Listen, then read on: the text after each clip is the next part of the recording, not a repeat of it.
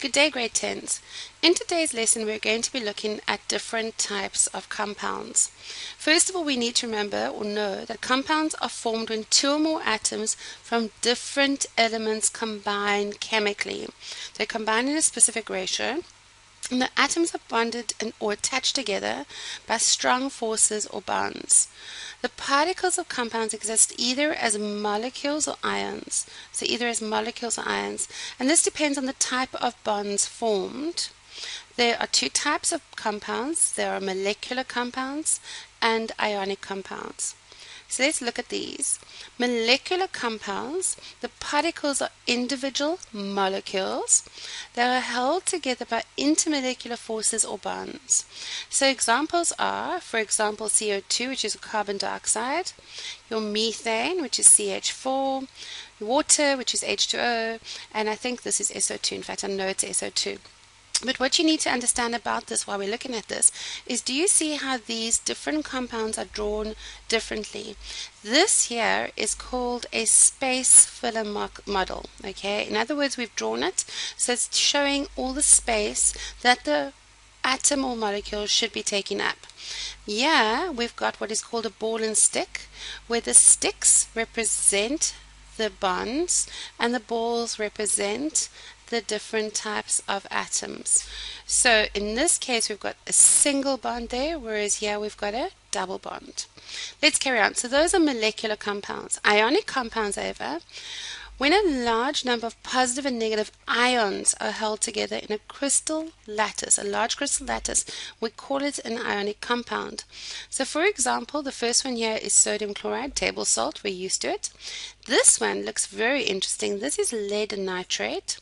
Another one that's interesting is copper sulfate, and this is potassium permanganate. Now, why have I shown you all of these? The reason I've shown you all of these is because up to now we've probably known that we've got table salt and it makes an ionic crystal lattice, but you need to be aware that not all of our crystal lattices are formed in these beautiful chloride, sodium little lattices, that they can be very interesting shapes and structures. Okay, so look at the lead nitrate, your copper sulfate, and your potassium permanganate. But they do have repetitive structures within your crystal lattice. Now there are three types of bonds. There's covalent bonding, ionic bonding, and metallic bonding. So let's talk about covalent bonding. Covalent bonding are when the electrons are shared between the atoms. It occurs mainly between nonmetals and results in a collection of atoms called molecules. So in other words, your molecular compounds are formed from covalent bonding. So here are some examples. Here you've got covalent bonding of your methane, exactly what we spoke about before.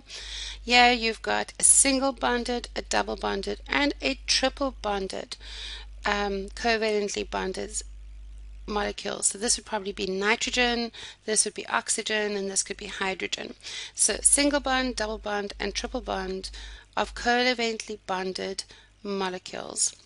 Ionic bonding, the electrons are transferred from one atom to another, forming ions. So you've got positive ions, which are called cations, and you've got negative ions, which are called anions, and they are formed because the electrons are transferred. And this occurs between metals and nonmetals. So obviously they form ionic compounds. And remember that when you've got ionic compounds, you get a crystal lattice. So this is a typical example of your sodium chloride, drawn again in two different ways. Here's your ball and stick model, and this is your space filler model. Metallic bonding. Metallic bonding is very different. This occurs within metals. The positive ions are surrounded by a sea of delocalized electrons.